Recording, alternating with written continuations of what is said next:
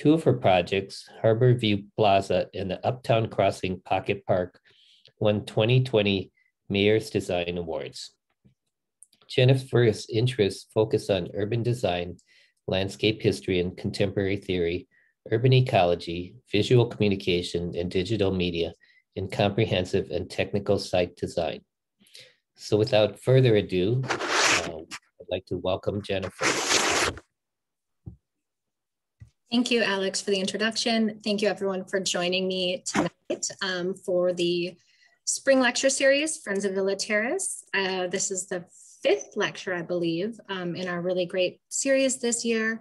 And tonight I want to share with you some ideas about Italian Renaissance garden design. We're going to look at 2 gardens, specifically from Italy in 16th century, the Villa d'Este and the Villa Lante, and then look at our own Villa Terrace to understand where the design inspiration for our garden here in Milwaukee came from, kind of comparing it to these 2 Italian gardens, which are really sort of exemplary of the Italian Renaissance.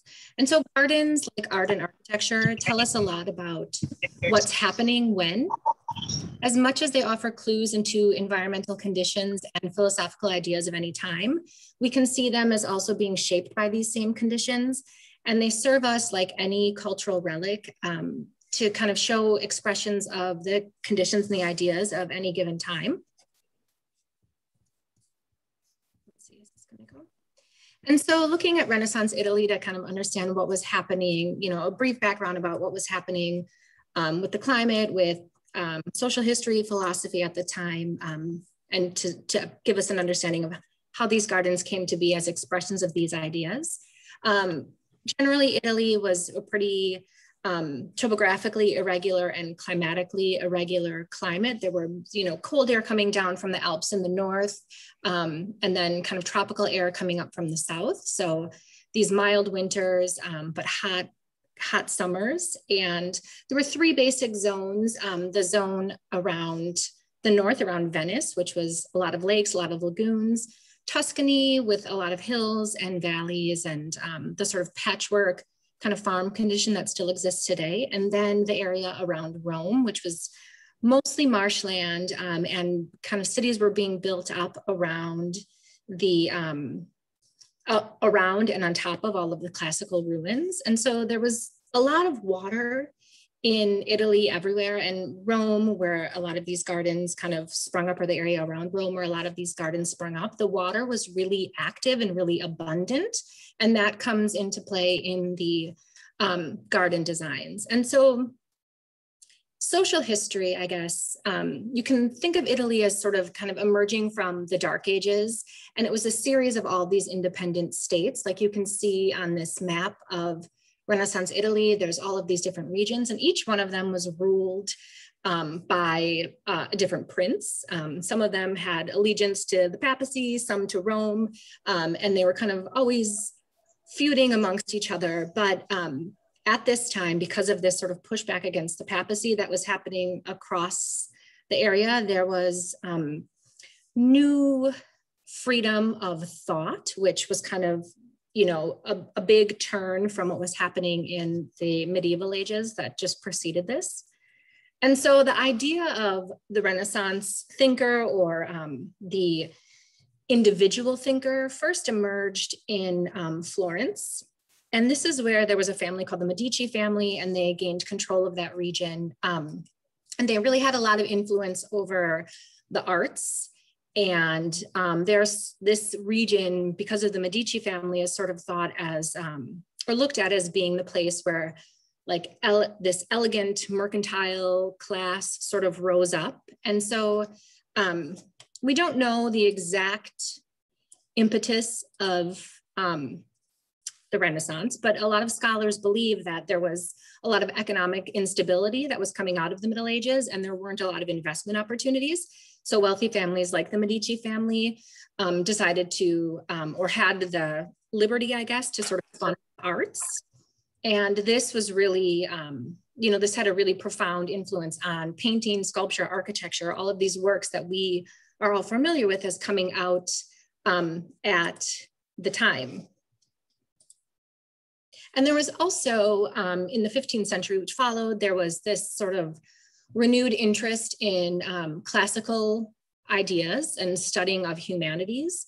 And this started to dominate intellectual life. And even though there was pushback against, the Roman Church or the papacy, these humanities didn't really, they weren't really considered to be incompatible with the things that the church were teaching. So they were kind of, it became commonplace and really accepted to start to reconsider rationalism and empiricism instead of or alongside, these established doctrines of faith that had been sort of driving the region previously.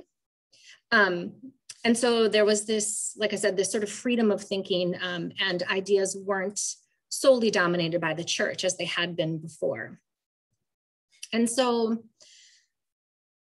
when we look at the expression in art and in architecture, in music and other fine arts, the general thought is that there was this, the eye that had previously looked inward or actually upward towards an eternal world and now looked out more upon the physical world.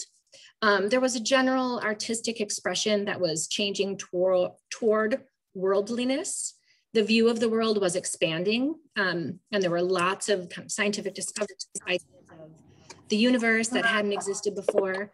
And these new ideas and this expanding worldview were definitely reflected in the way that gardens were designed. Villa houses, like we're familiar with, they started to extend themselves towards the open air and outward.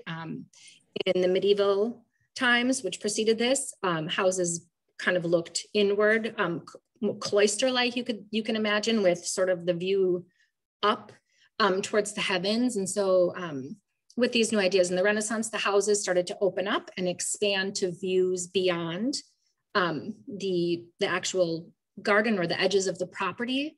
There was not a real negotiation yet with nature in terms of letting nature into the garden, but this is definitely kind of an expanded view of looking out towards nature and trying to sort of negotiate that relationship and understand the boundaries. The boundaries are still quite clear, but looking out towards the world. And these new sort of, or these return to classical studies and this sort of awakening of the intellectual mind, I guess, shows that people were searching for order and tranquility. And this is kind of expressed in the garden directly, as we see. So proportions in the garden were absolute. They were really stable. They were finite, reflecting this kind of search for perfection, and also these forms really bring a sense of peace. There's a lot of symmetry or near symmetry in these gardens, but still within them, there's a sense of variety, a sense of flexibility, a sense of irregularity.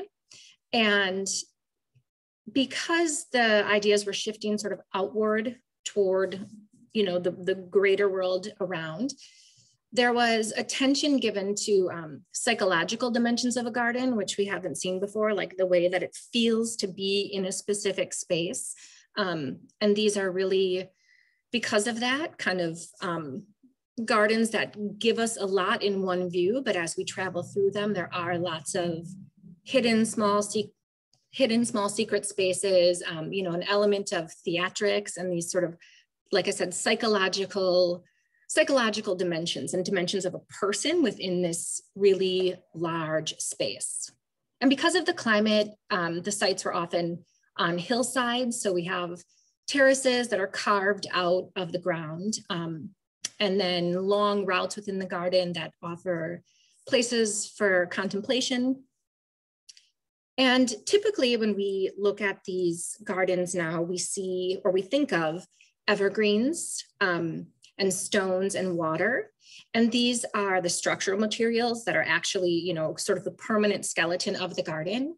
But when these gardens were discovered by English explorers a few centuries after being built, a lot of the flowers and the sort of seasonality of the gardens had long since passed away. And so the kind of initial idea that we saw was these green stone kind of structured gardens, but really during the period of greatest opulence, the gardens were full of exotic plants, full of color, full of fragrance. There were herbs and tulips and figs and lots of fruit and even roses. And this image shows one of the botanic catalogs of plants in Renaissance Italy. This is about 1560, I believe, that this image was made. So we can see that the sort of really, green kind of hardscape idea that we sometimes see in the gardens doesn't reflect the true kind of seasonality and color and abundance that was happening in the gardens at the time. And there was, with this sort of return to humanities thinking, there was this study and classification of nature. This is where we start to see the physic gardens and the pharmacy gardens, pharmaceutical gardens. There was a big push to collect, grow, catalog, study, and dry plants. And plant collecting really grew into a hobby around this time and continued really strongly through the 16th and 17th century. And some of the grandeur and the opulence of the time can be attributed to this idea of paragone. And this is a word that means comparison. There was a debate ongoing in the Italian Renaissance between some of the fine artists about which form of art, was it architecture, was it sculpture, was it painting, was champion or superior to all of the others. Da Vinci wrote this treatise on painting, noting the difficulty of painting and the supremacy of sight that was required to be a good painter. Michelangelo wrote his, saying that sculpture was the superior form of art at the same time. And this idea of competition or this comparison of fine arts extended to music, to poetry, to garden making. The ability of any art to capture nature was considered the end-all be-all of artistic productions. So there is no art delivered to mankind that hath not the works of nature for his principal object. And we'll see this as we go through the gardens. So the first, the first garden that I'd like to share with you is Villa d'Este. Like other superb manor gardens, Villa d'Este is the product of a really passionate obsession on the part of the owner, who was willing to spend extraordinary amounts of money and had the ability to hire some really great design talent. In 1550, the Cardinal of Ferrara, Mr. d'Este, was appointed governor of Tivoli, which is a summer resort just outside of Rome. And there was a palace there, which was part of an old monastery. So he hired architect, painter, archaeologist, and garden designer, Piero Liguorio, to oversee the renovation of the palace and the gardens. And this construction of these gardens went on for 22 years, and it stopped abruptly when the cardinal died. But this garden here, Villa d'Este, is considered probably the most spectacular, the most opulent, the most sumptuous of the high Roman Renaissance gardens. It has these humanist themes that are woven throughout the garden, ideas of the abundance of nature, the generosity of nature. There's a lot of negotiation of people, the human to nature, and also negotiations between people and art. And this is a really prime example of the really intricate spatial qualities of Renaissance garden design. The garden is very programmatic. It's meant to be experienced in a sequence. And so, like I said, this is Tivoli, about 20 miles outside of Rome. But the reason that this garden is where it is because it's very adjacent to, very close to the river Agnene.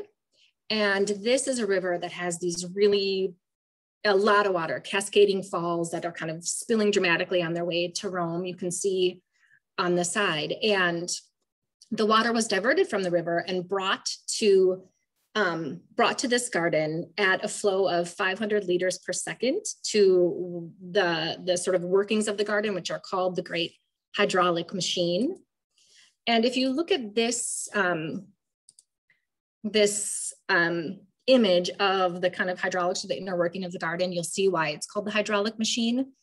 There's 51 fountains and nymphæums. There's 398 spouts, 364 jets, 64 waterfalls, 220 basins, and over a half of a mile of water chains and channels. This is made, it's brought from the river Anyene and in kind of an aqueduct, and this really intricate network of tunnels, canals, and underground tubes is all run by the force of gravity. At this time, there's no pumps, there's no automation, there's no recirculating system. This is all the work of gravity, bringing this water from the river via canal to this garden and kind of powering these amazing, really over-the-top fountains that we'll see. All of the gardens have a source fountain. Villa Lante we'll see, Villa Terrace is the same, the place where the water enters the garden for the first time, and there's usually a story about, you know, what's happening at the source fountain and what that means.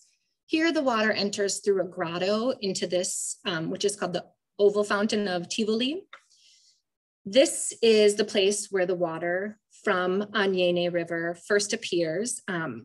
This is really conceived as a stage for aquatic shows. That water is animated into a variety of shapes. There's artificial mountains, grottos.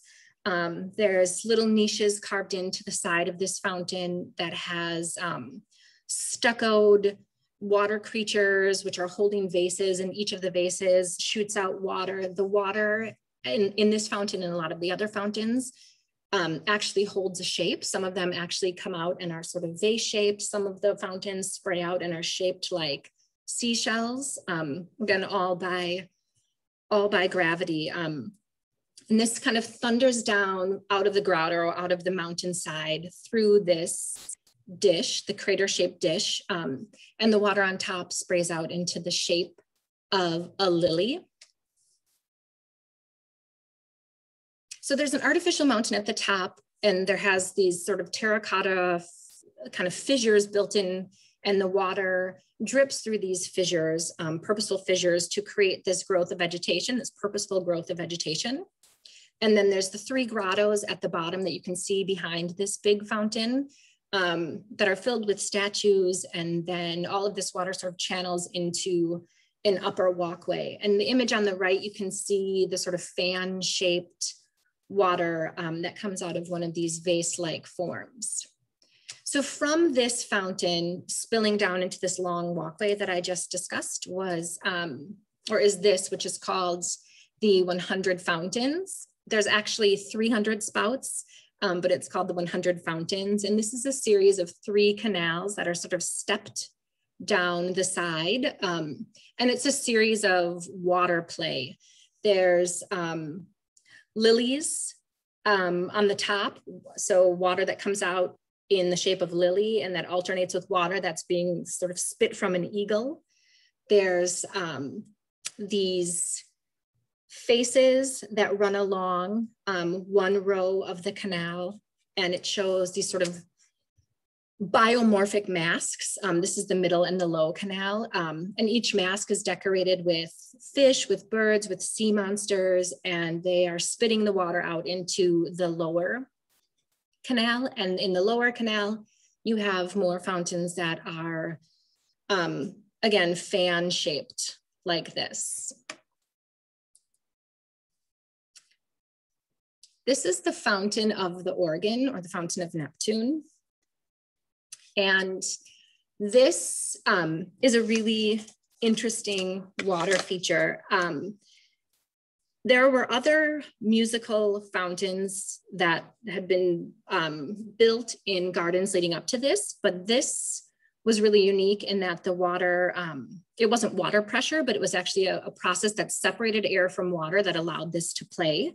So the water was sent through a tank and kind of made purposefully into really swift whirlpools.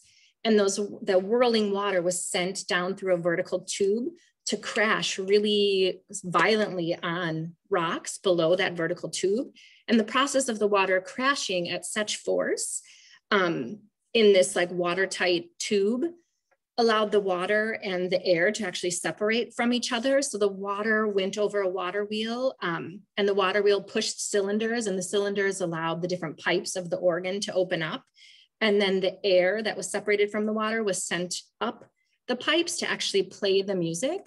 And I want to just play a quick clip of this organ actually playing so that you can hear what it sounds. It plays 4 separate songs.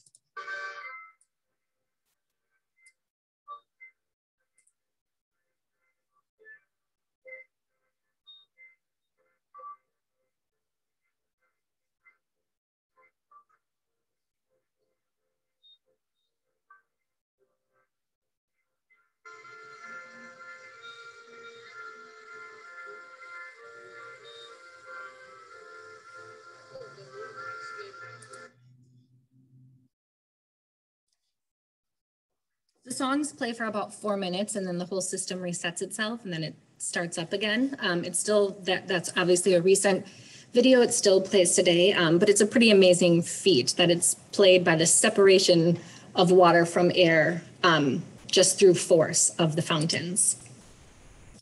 So these are some views looking at that fountain again.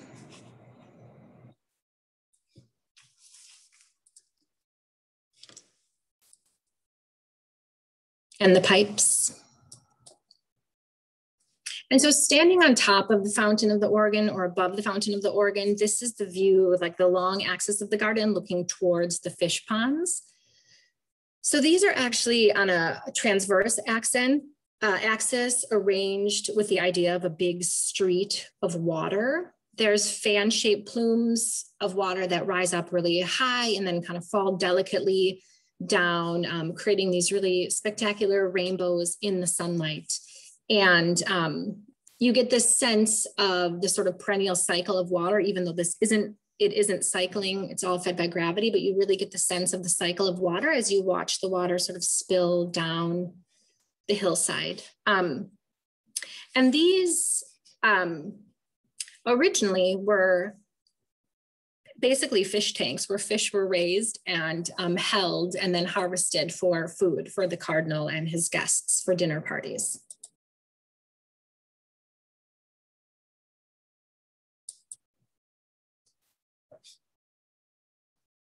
The Fountain of the Dragon, this is another one with some pretty amazing sound effects. It has really strong jets and the water changes dramatically.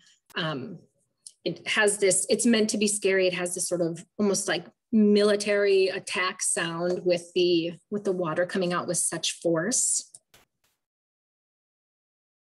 And these are just some views through the garden to kind of highlight the symmetry. Again, this idea of the green and the stone being accented by container gardens, which is similar to the Villa Lante and Villa Terrace, as we know. At the end of the garden, the sort of symbolic end of the water course is the Fountain of Rometta. And this is sort of a ancient Rome fountain. It kind of tells the story of some gods and goddesses and some of the fights and some of the wars in ancient Rome. And it's this, like I said, this sort of the symbolic edge of the garden. And from that garden, you can see the edge kind of looking back down to Tivoli. And like I said, the edge is really quite defined in this garden, but the views, in contrast to the medieval gardens, the views are really allowed or invited into the garden. And there is this sort of negotiation, but we're not to the point of letting the actual nature into the garden yet, but allowing the views in and kind of this idea of worldliness and telling these stories of the past, the present, and the future. And this is looking another direction. I like this image because we'll see in just about 1 or 2 slides, the really dramatic elevation change in this garden. And I think that this, this kind of shows the extreme height difference from the terraces, which are adjacent to the villa, down through the garden. So this is a plan, kind of a simple simple stylized plan, which shows the symmetry of the garden. It shows the huge amounts of water in the garden, the kind of structure that the green actually provides. And in this image, the white outlines to the left are actually the villa up on the hillside. And so the view that we just saw, kind of looking up at the villa, or standing up on the villa, looking out towards Tivoli over across the cypress groves, is looking kind of left to right across your screen. And then a section view of the garden showing the villa on the hillside and the various levels of patios which overlook the garden, which is pretty grand before you even get to the garden and the water features. But the actual level of the first terrace from the villa to the lowest point in the garden is 150 feet. So this garden has a very dramatic change in elevation as you go, as you kind of travel through the spaces in the garden.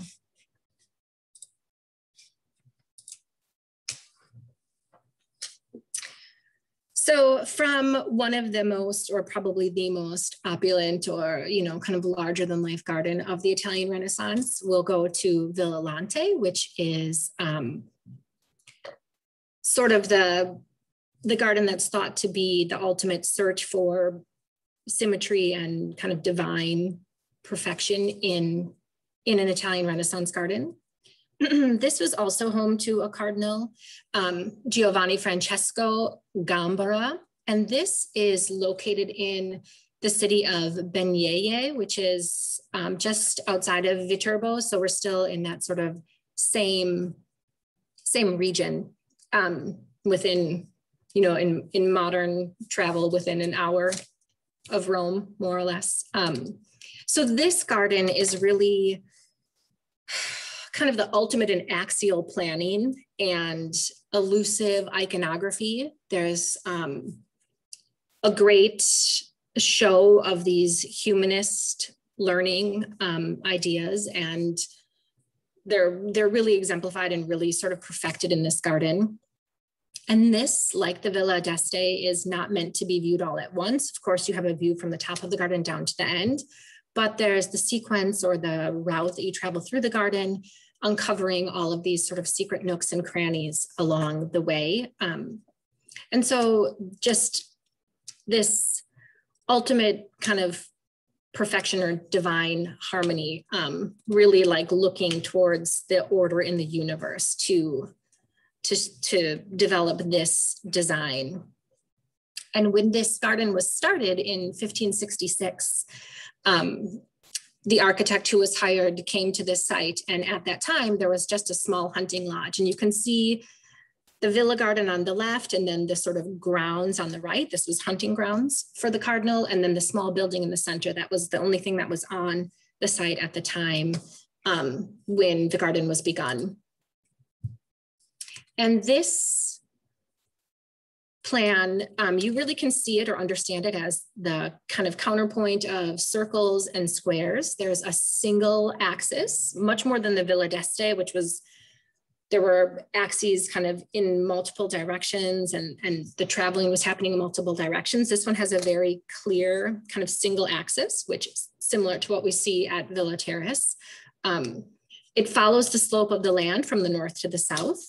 As a bit of trickery, the axis from the very beginning to the very end is always held by a line of water, but you can only really travel this line of water visually. Kind of physically, you always have to be beside it. You don't cross the water. It's kind of similar to Villa Terrace, where we can travel next to our water. We can travel kind of, visually with our water, but we can't travel physically with the water. This one has about 50-foot elevation change, so 1/3 of the change at Villa d'Este, not nearly as dramatic, but really kind of perfected. This is a long quote, and I will just share the highlight of it, but Pope Gregory VIII visited this, and he was just blown away by this garden, and he traveled with a person who chronicled all of his adventures. And this was their description or their writing of what they found at the garden. And I think what's interesting is that it says, but what makes it most noteworthy is the fountain, one of the loveliest in all of Europe. At first glance, it's not a single fountain, but 1,000. And first of all, a hill covered in crystal created by a great waterfall that descends from its peak. So this is truly a water garden covering the hillside in crystal, but different than the sort of really exuberant fountains that we just witnessed at Villa d'Este.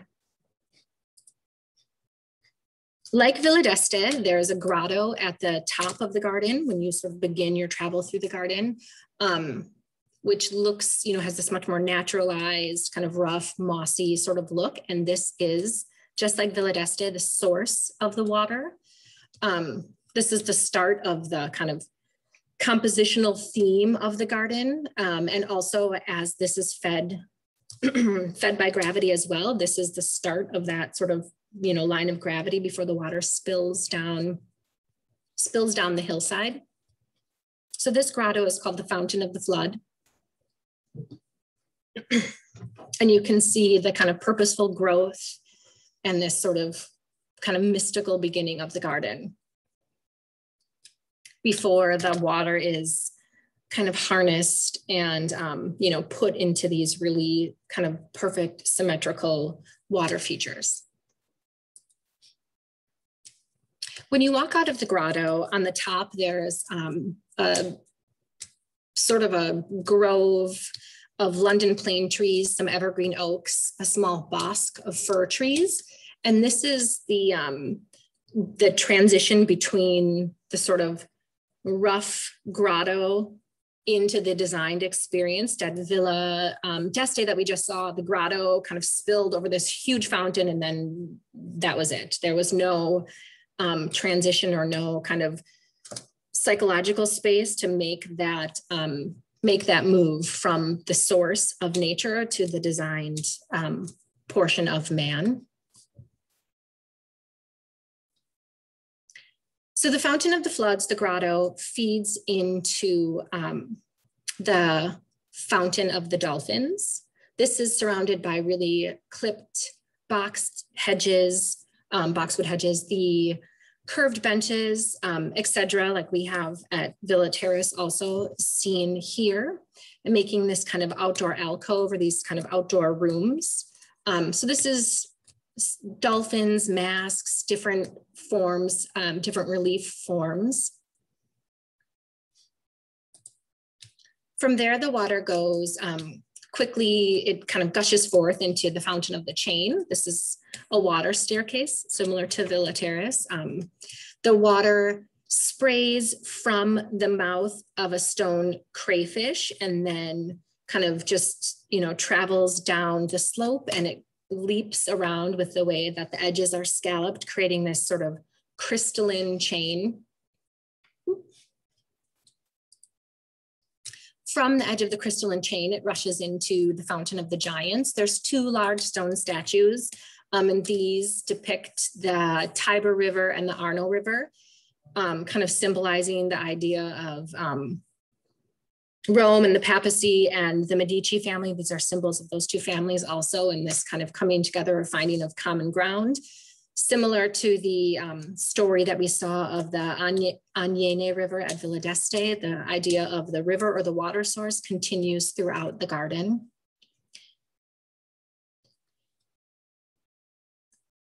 The water spills again from a shell that's held by a giant crayfish at the top and cascades through these different kind of half circular pools, and then continues its water source here. It dips below the ground. It's hidden for just a moment and then comes up into this fountain here, which is called the Cardinal's Table.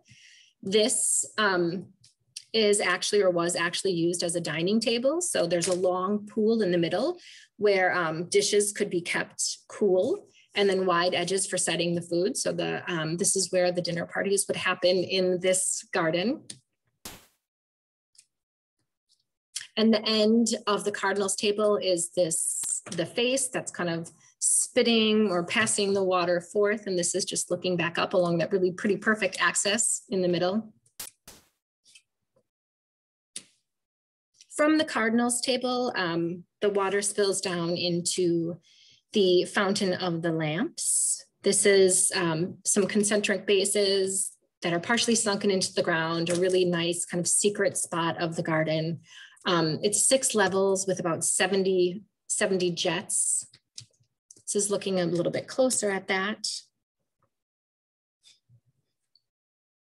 And from the fountain of the lamps, the water, again, dips underground in a canal to resurface at the end in these 4 enormous pools, the quadrato.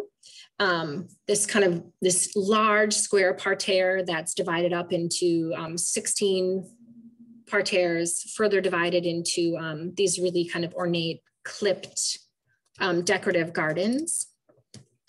There's boxwood and yew taxus, large planters of citrus in the middle.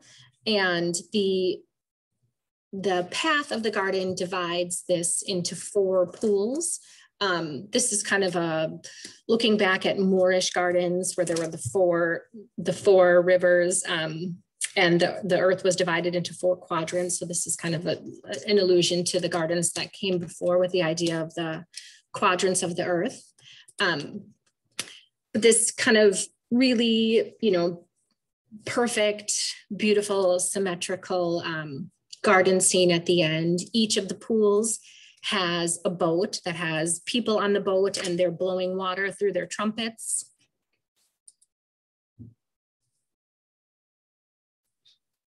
And the center statue at the middle. Closer look at that. And so this is the view down the axis. There were a lot of pieces from once the water came out of the grotto and started its kind of traveling down this axis, but you can see from here that it actually seems like quite a compressed view. So this idea that you can see from, the sort of your vantage point to the horizon, but then the actual traversing through the garden is so unique and so varied as you go. What's interesting about this garden, if you remember back to the first image, there was the very kind of symmetrical, detailed, super planned garden on the left, and then the park grounds on the right. This was originally hunting ground, and so there is a large park that surrounds this that has some isolated buildings, some scattered fountains throughout. And this is an image of one of the fountains within that park. This is the Conservone, which is the water tank. So the water, it wasn't, the nearby rivers weren't gushing forth as heartily as the Agnene River to feed Villa d'Este. So water was actually collected and stored here and then released to allow the fountains to flow. And this was also a fishery. So the fish were bred and stocked here and then harvested for cardinals' dinners as well, just like with Villa d'Este. But these are kind of, just some views into the park. So this pretty stark contrast to the design of the garden. But these scattered fountains that are found throughout the park are still each kind of a perfect geometry. They hint at this sort of divine order that people were seeking at the time.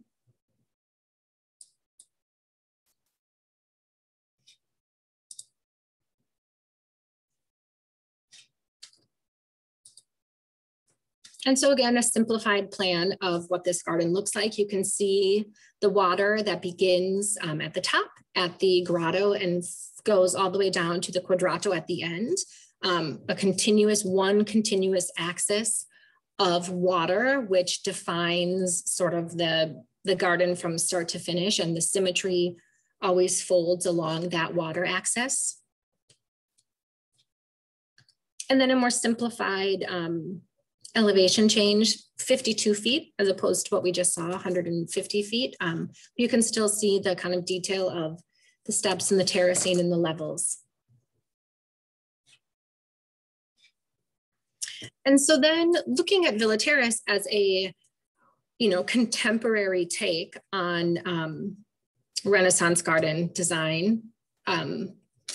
very similar, I guess, in idea that there is the villa house with terraces that are built into the hillside with a view out towards a pretty expansive nature, the view out towards Lake Michigan.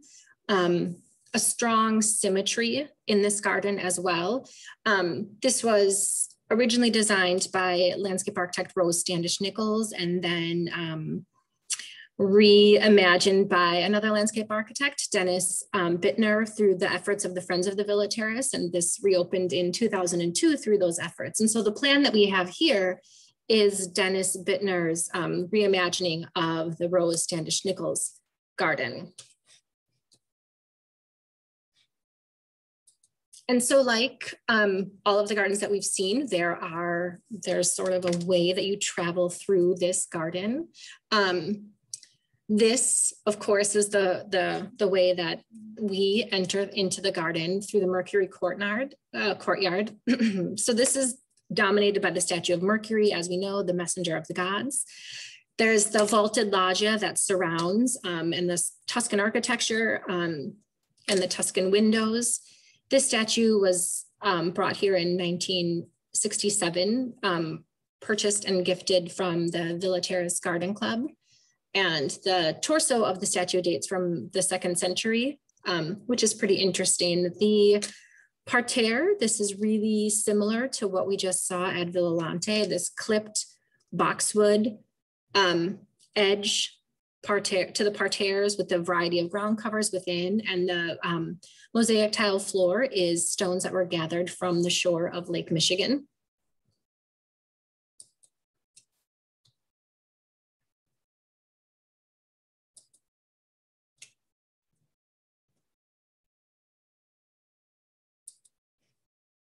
Going through the house and entering onto the terraces, and again, looking towards that kind of expansive view of nature and to the lake, we have the, the various terraces that lead down, the Parnassus Terrace, the Nymphaeum or the Grotto Terrace, also the Moon Terrace on the top. And so similar to Villa d'Este and Villa Lante, there's statues that are hidden throughout this garden.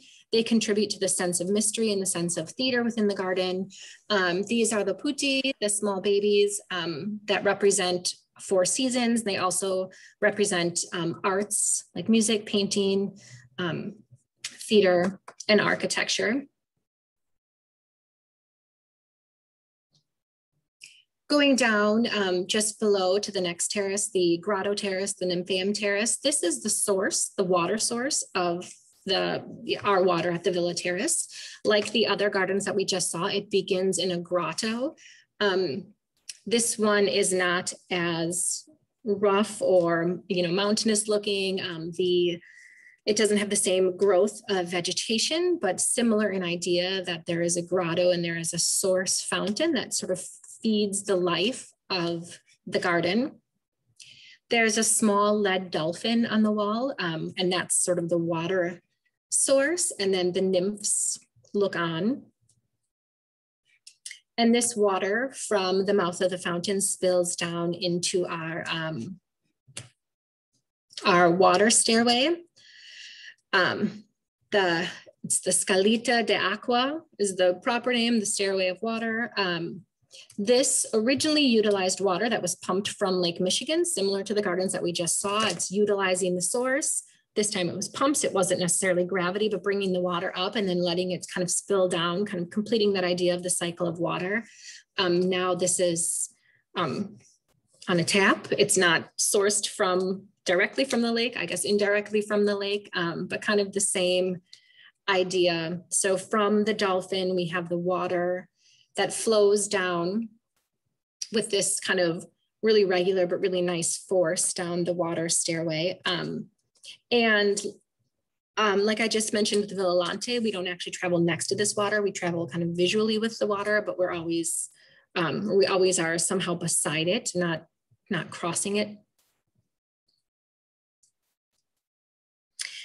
And this image is pre the reconstruction of the garden. And what I like about this image is that it shows how the space beside the water changed. This was before the orchard, which is now sort of hugging really close to the edge of the water stairs in the current conditions. So the orchard, like I said, it goes kind of inhabits the slope on the side of the water stairs. This was, I think, specifically in reference to Boboli Gardens in Florence and their orchards. But this is planted with 4 types of crabapple trees that step down the orchard. These beautiful displays of pink and white blossoms in the spring and really amazing color in the fall, and the fruits that persist into the winter. We also know this as the bride's orchard. And you can see when the colors really come to life. So this is looking back up the water stairs, and at the very bottom with the lion's face, we get a view of the Vasca, which is the sort of end of the water sequence. This anchors the cascade of terraces and water stairs into a semi-circular pool. This is similar to the fish ponds at Villa d'Este and the Conservone at Villa Lante. Live fish are kept here. They're not harvested for food for dinner parties, but this is where they live. There are 3 lead fishes within the Vasca that represent the rivers that define Milwaukee: the Menominee, the Knickknick, and the Milwaukee River. So just like Villa d'Este and Villa Lante, there is this, the recurring theme of the source of the water, the local water. In all 3 gardens, there's really strong ties specifically to the rivers that feed them or provide sort of the life source from the areas around.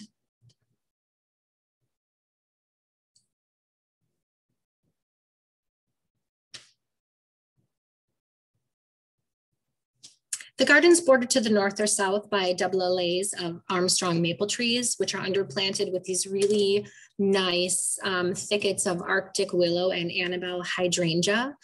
The south alley here, looking kind of back up towards the garden, and then a view of the north alley, which has the restroom building tucked kind of gracefully into the garden. Oops, and then Ceres, who sits in the South alley, the Roman goddess of agriculture, or she represents the fall season, the harvest of grain. She has a permanent house on the within the southern alley. And both allays are terminated with these small giardino segretos, which are small secret gardens. At the kind of end of the alley, there's these hidden gardens, and like the Villa Lante and the Villa d'Este, there's these statuaries and these stories that are hidden within. And even though you can see the garden from the Moon Terrace, you can see all the way down to Lake Michigan, you can't actually see into these secret rooms until you are in them. And so Diana and Hercules occupied these rooms at the end. The Prato, the large lawn, has this obelisk in the center, which is surrounded by ever-changing annuals, which brings nice color and kind of harkens back to the seasonality and the sort of fruitfulness and abundance of the Italian Renaissance gardens. And of course, this view that we all know, looking back up along that beautiful axis, so taking in the obelisk, taking in the water stairs, the grotto, the terraces, and then the villa itself. And another earlier view before the sort of trimming and shaping of the garden that we see today, but still showing that really nice expansive lawn and the highlighting of that axis.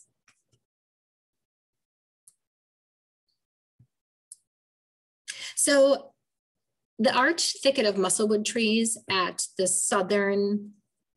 eastern end of the garden, this sort of frames the north and south axis. This is called the boschetto, and looking in either direction through the boschetto, you can see the curved benches, this small nook, the exedra that sits within the alley. This is really similar to the exedra that was at the Villa Lante at the top, the curved benches and that sort of alcove carved out of the the bosque in that garden. And then the other entrance would be the Neptune gate at the end. This is a contemporarily made gate, looking at, or taking some of these images of water, these allegories, the story of Neptune with his trident. There's scrollwork S's for the Smith family, the original garden owners, but a contemporary sort of end or closure to the garden.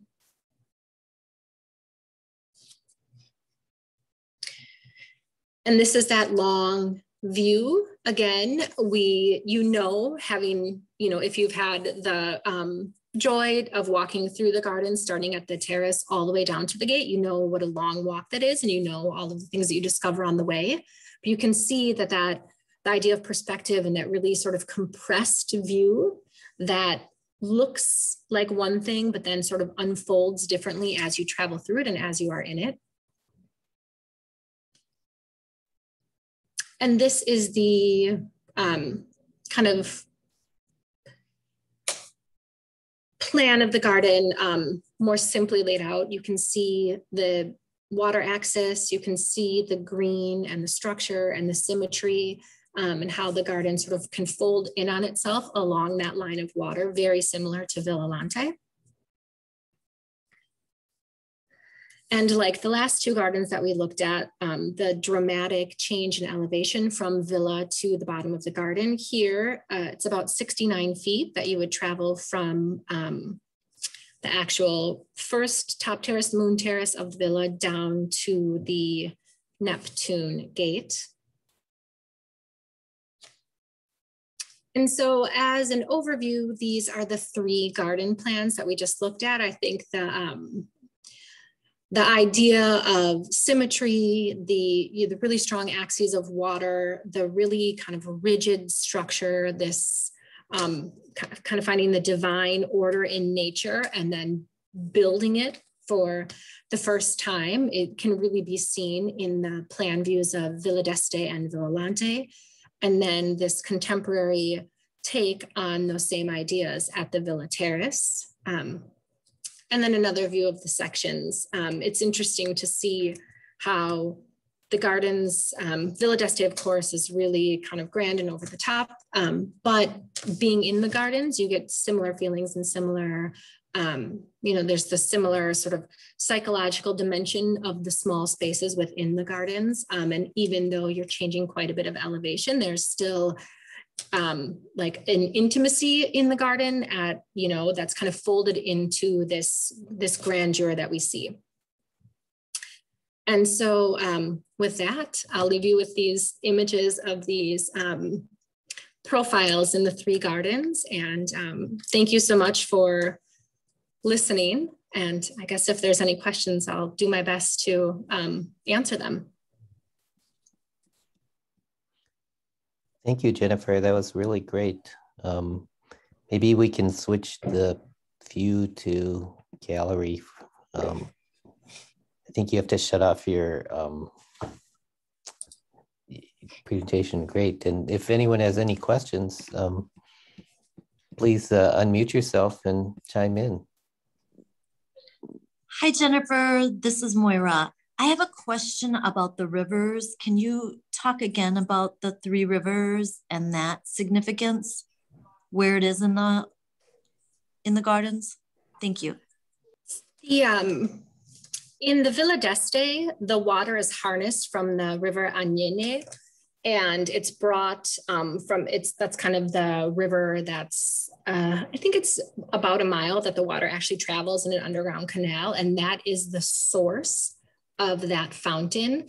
And it's the source of, much of the life, provides most of the water to Tivoli and to the farms that surround that. And so there is some of the Italian or the Renaissance garden scholars believe that certain fountains within that garden speak to that river, especially because that, unlike a lot of the other gardens, the fountains are really tumultuous, like they're loud, they spill, they make noise, they spray.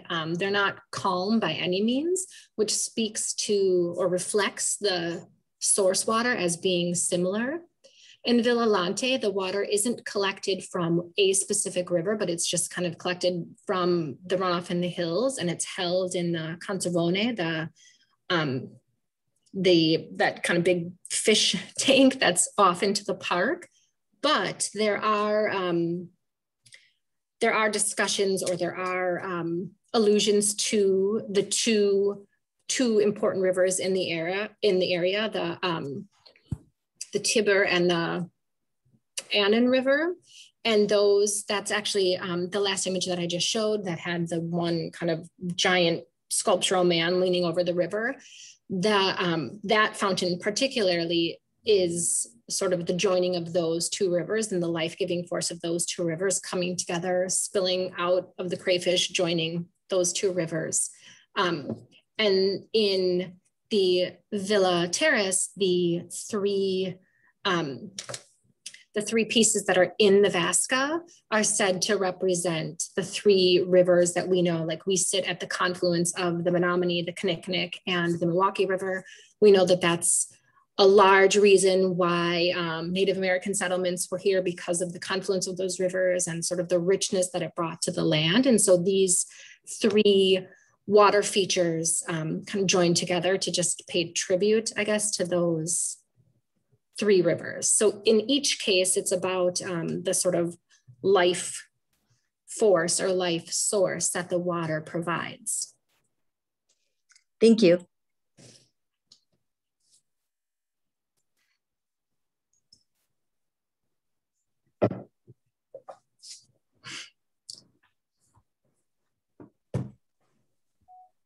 Jennifer? Yes. Have you seen these Italian gardens? I assume because of the photographs you have. I have, yes. You're so lucky. Yes, Villa Lante is probably my most favorite garden that I've ever seen. It's absolutely stunning. It looks so, it's so quiet, and it doesn't come at you with any sort of force, but it's unbelievably majestic. And I think some of the images, they're a bit artsy and they're catching, a unique feature, but when you really kind of have time to look at the plan and see how perfectly it is laid out and how it just takes this hillside and it doesn't worry about the irregularity of the hillside. It just carves it so beautifully. And it's spectacular in its execution. It really, really is. There's another garden close by, which follows on the tail of this garden, called Bomarzo, or Parco de Mostri. And it's a garden that's filled with huge, kind of grotesque, really macabre statues throughout. And it was another that was built by a cardinal. And then he died, and this construction ended, and it was all covered with moss. And I think 300 years later, a family purchased the land and just was kind of digging in the garden and started uncovering these monsters. And there's the statue of Hercules there is 40 feet tall and kind of huge and scary. And that's the other garden that kind of follows on the heels. After the Renaissance, there's this brief period of mannerism, which we know, if you study art history, or you know about art history, you learn about mannerism, and that's the only surviving garden of that time. But it has these kind of grotesque things that in these gardens we just see in the grottos. The grottos are kind of rough and not super refined, and they're seen as the source. And then the human takes that source and refines it into these sort of perfect spaces. But then at the Bomarzo, there was none of that refinement and none of that perfection. It was just all kind of crazy. And so that's also within about an hour or two of Rome. So these all could be seen in a long weekend once wow. we Wow, you're lucky. It looks like Virginia Small has put a virtual hand up. So I don't know if you would like to. Yes. So thank you. Yes, this was fascinating. So I wonder if you know much about how it was that Rose Standish Nichols, how she came to be attracted to Italian gardens. And I know she wrote a book about them, right? So she, what kind of relationship did she have with Italian gardens, and then how she came to be involved with Villa Terrace?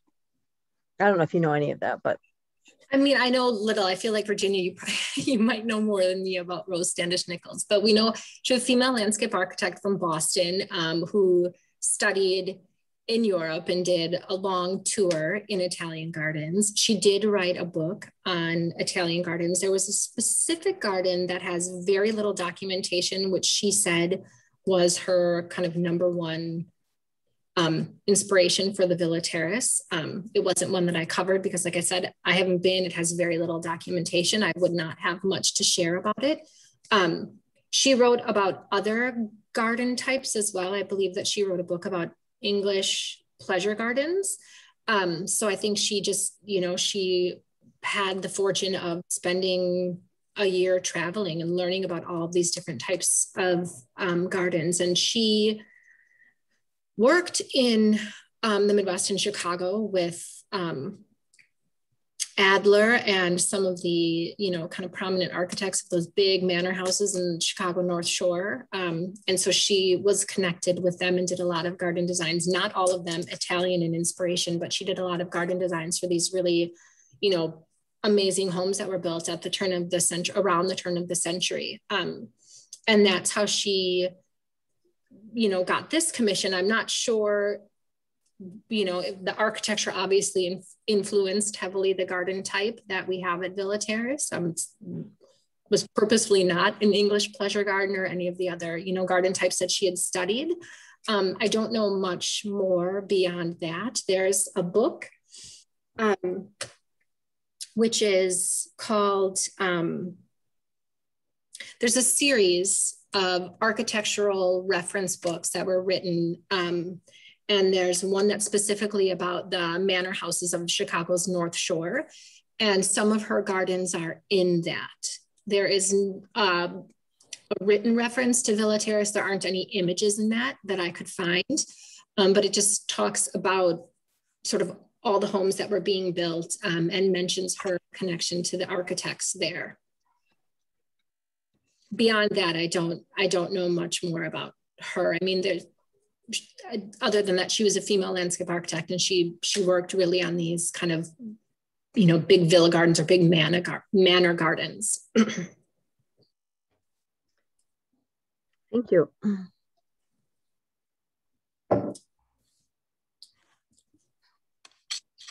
I'm thinking, after being dragged through many, many gardens in China when I was there, I'm super grateful to just walk through them virtually with you, because these are kind of a long hike. I was looking up the Tivoli one. It looks like it's almost 5 times as big as Villa Terrace. So how much of a day do you have to spend to see everything? And then how big is the other garden relative to Villa Terrace? So Villa d'Este is,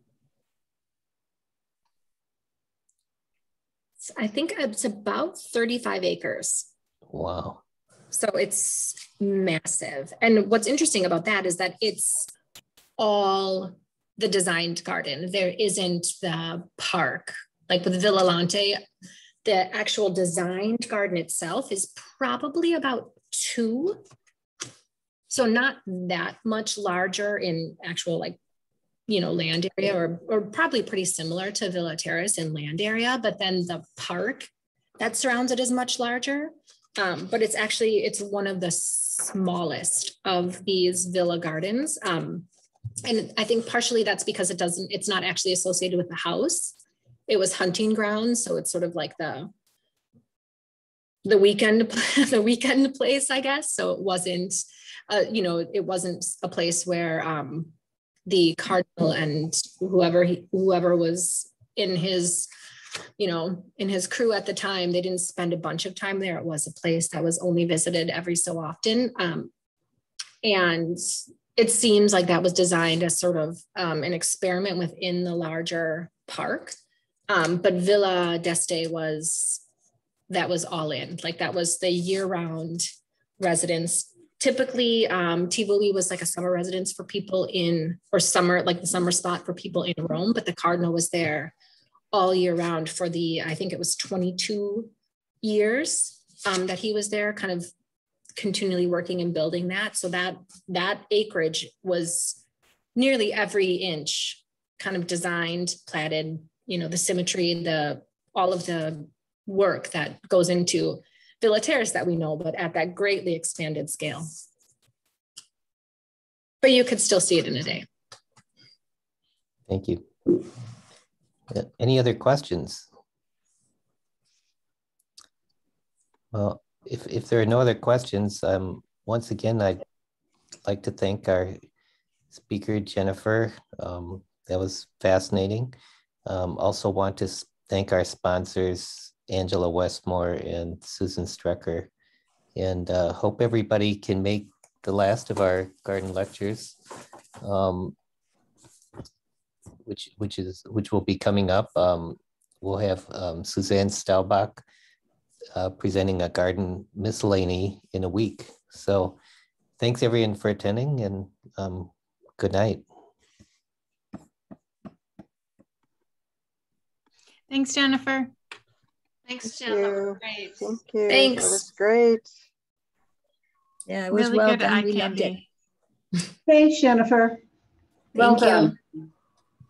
Bravissimo. Yeah. Bravo. Thanks. Brava. Brava.